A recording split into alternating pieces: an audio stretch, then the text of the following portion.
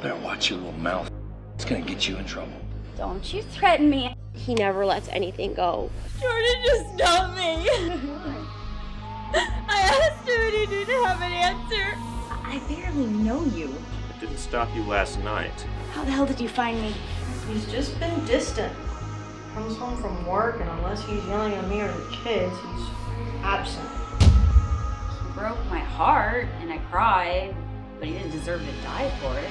So we're looking at a serial killer. But a serial killer that thinks he's doing the right thing. Are you suggesting that my daughter somehow is responsible for these deaths? Oh my god. You must be friends with us on Faceplace.